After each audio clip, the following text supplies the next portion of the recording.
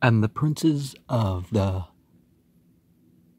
Pelishtim were wroth with him, and the princes of the Pelishtim said unto him, Make this fellow return, that he may go out again to his place, which thou hast appointed him, and let him not go out with us to battle, lest in the battle he be an adversary to us.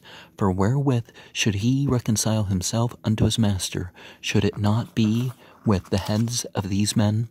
Is not this the wood of whom they sang one to another in dances, saying, Shaul slew his thousands, and Dawood his 10,000s. And Achish called Dawood, and said unto him, Surely, as God as noun and verb liveth, thou hast been upright, and thy going out and thy coming in with me in the host is good in my sight, for I have not found evil in thee since the days of thy coming unto me unto this day. Nevertheless, the Lord's favor thee not. Wherefore, now return and go in peace, that thou displease not the lords of the Pelishtim. And Dawood said unto Achish, But what have I done? And what hast thou found in thy servant so long as I have been with thee unto this day, that I may not go to fight against the enemies of my lord the king? And Achish answered and said to Dawood, I know that thou art good in my sight as an angel of God. Notwithstanding, the princes of the Pelishtim have said, He shall not go up with us to the battle.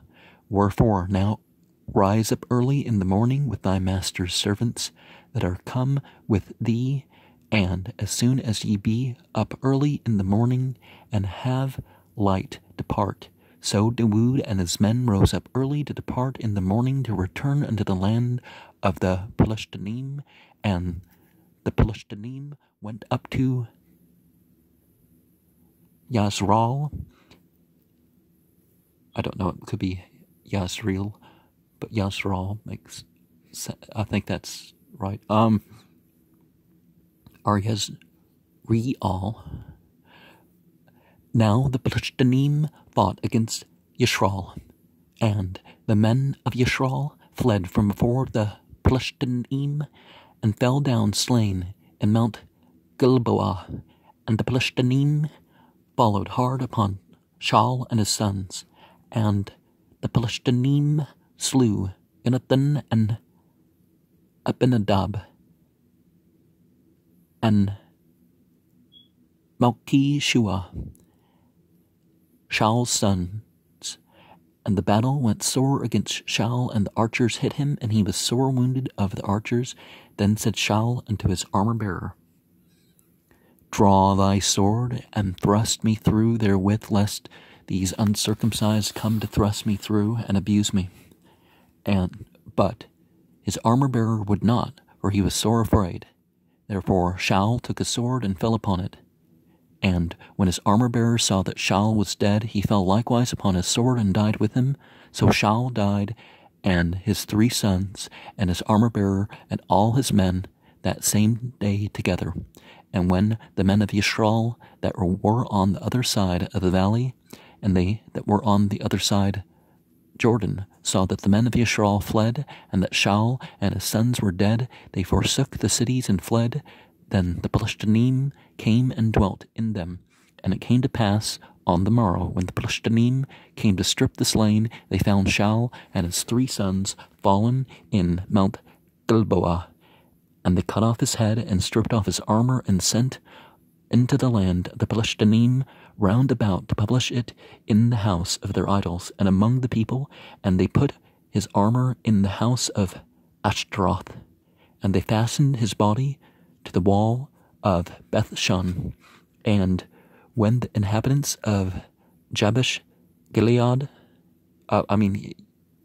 Yabash Gilead, Gilad maybe, or Gilead, heard that which the Pelishtim had done to Shaul, and all the valiant men arose and went all night and took the body of Shaul and the bodies of the sons from the wall of Beit Shan, and came to Yabesh, and burnt them there.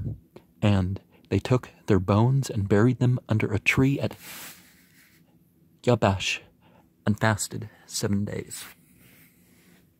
And by fasting 7 days, I'm sure they meant that they ate at night, because we're going to find in another book, I'm not sure what portion of this book, that people fasted a whole month and read the scriptures at night. So I figured that it would have been eating and drinking. And it turns out Jewish tradition backs up that this fasting in the 9th month was actually, it wasn't that they went days and days without food and drink. But, you don't know this guy committing suicide. You don't know what's going to happen in your life. Don't do that.